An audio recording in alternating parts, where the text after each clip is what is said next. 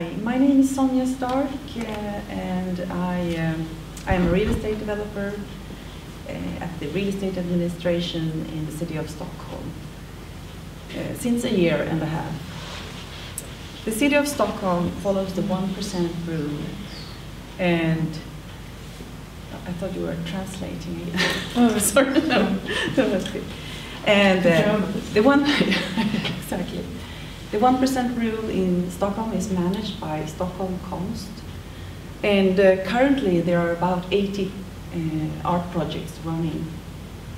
And I myself are going to start up 2 projects this year. And the number of started projects every year has been increasing since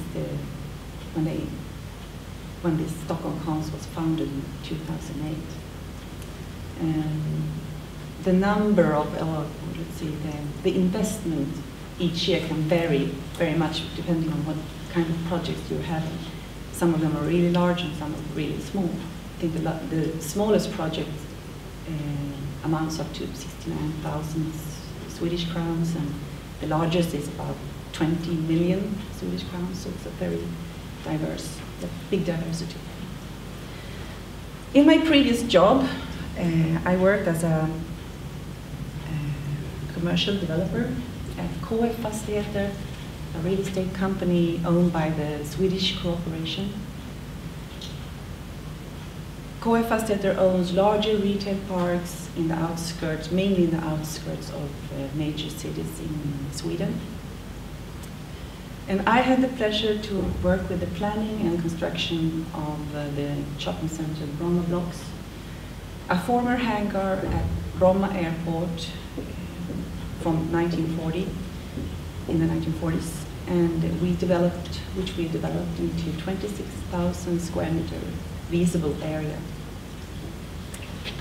The planning of the shopping center started in the year 2006, and it opened in 2010, and the year after it was awarded the Retail Award and was appointed the best shopping center in Sweden. And in order to create the concept for the shopping center, we made a great deal of investigations and inquiries and in-depth interviews with the target group in the catchment area. The target group turned out to have the strongest spending power in Sweden, and could be described as early adopters with high expectations. They rather shopped in the city than in a shopping center, and they had international references as they used to travel a lot, and they shopped abroad and on the internet. They liked to feel unique and expressed clearly that they did not want another uniform shopping center that looked the same and had the same content as everybody else on the market.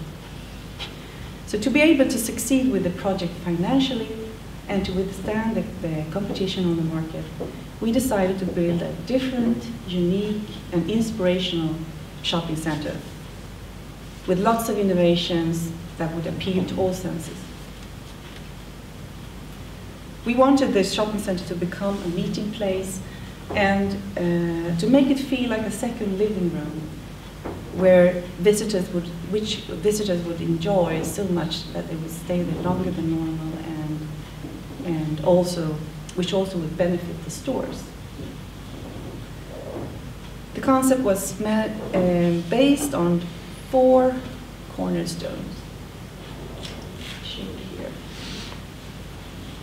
In order to satisfy our choosy target group, we needed to create a modern interior in a historical environment.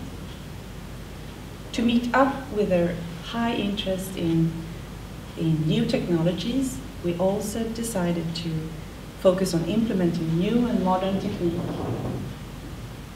And as the target group also had an interest in art and design, and considered themselves to have a sense of what good taste is, we invested in art and design, and in fact the total artwork amounted to 1.3% of total construction cost. So in order to succeed, we also had to supply the right mix of stores and restaurants and great service, like a welcoming environment with clean toilets, for example, that were free of charge, and lots of lounge areas, and a well-lit up garage.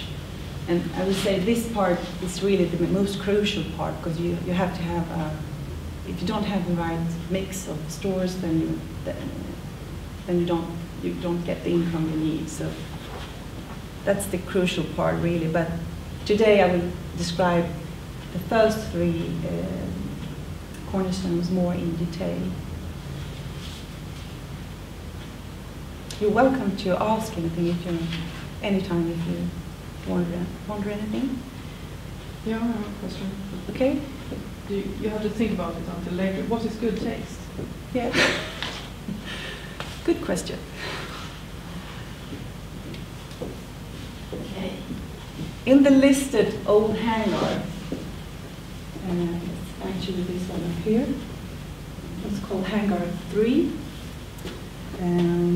It was more or less like a giant shoebox with just one pillar. Our architects created a modern interior with several different store types that could be transformed over time. Many old details in the hangar were preserved due to historical values, but also in order to create or add some industrial charm and authenticity to the environment. When it comes to new technologies, we planned 20 digital screens or signs at the escalators over there, and a giant projection of 22 times 7 meter on the building's facade, made of 2 high definition cinema projectors. We installed digital information stations indoors and outdoors, which was quite new at the time, especially in this climate. And we also had installed sound experiences in order to surprise and create the right atmosphere. Several light installations were also installed that could change color depending on campaigns. And finally, we mounted a digital climbing wall, which you can see down there below, for children of all ages. During the 1950s, the Swedish corporation had an explicit strategy that every newly constructed Domus department store had to include artistic decorations in order to develop a good taste in ordinary people.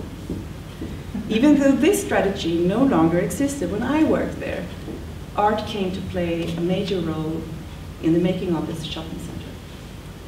This is a Domus department store from Umeå. In what year? 1950 or something. I'm just wondering, is Bromma is it still owned by KF? Not today. It was sold in November to an American investment fund, something like that. In cooperation with our architect and design bureau, we decided on an early stage where the best locations for artwork would be in the building. You can see the orange dots here. For example, we wanted a water sculpture in a spiral staircase, which was over here. And we wanted it to bring a sense of contemplation and tranquility to the center. And the 12-meter high sculpture called Cold Stream, where it is, was later on created by the British artist William Pye. We also planned 3 chandeliers. I can go back here. And the escalators, which are here, here, and there. And And they would contribute to a beautiful and inspirational light and decoration. And these were made by or designed by the Swedish glass artist Ingegerd Roman. But some craftsmen produced them later on. So she made the design and we managed the production. The third artwork, see, there are the chandeliers. Third artwork was a meeting place outdoors, which we wanted to be in an organic form to make a contrast to all the square buildings and concrete. The Swedish architect and designer Thomas Sandell created these artworks called hills. You can see part of it there. And the work also had a function as a place to sit on and for children to climb on, and it also contained the only tree in the whole area. It's a cherry tree. Finally, we've made space for some contemporary art in these portals that were on the basement level, situated between the stores in some sort of passages. And these were made so you can dismount the walls inside and put up temporary art. And we also had sensors for sound experiences, so you can make. And we have 7 of these in the basement floor, so you can make some sort of art exhibitions. And it's all had to do to create something new, something different, and well, offer stimulating in Swedish? Experiences. I'm saying that so much. It's almost every time the same in Swedish. Yeah. Well, finally, all the furniture in the center was chosen carefully to suit the brand and identity of Roma blocks, and was made of Swedish or Italian design in high quality. We made this choice because we thought visitors would be more careful with the furniture if they were of better quality and chosen with care, and which also proved to be right. And characteristic for these artworks, you could say, was that they, besides being decorative and inspirational, they also had to have a function.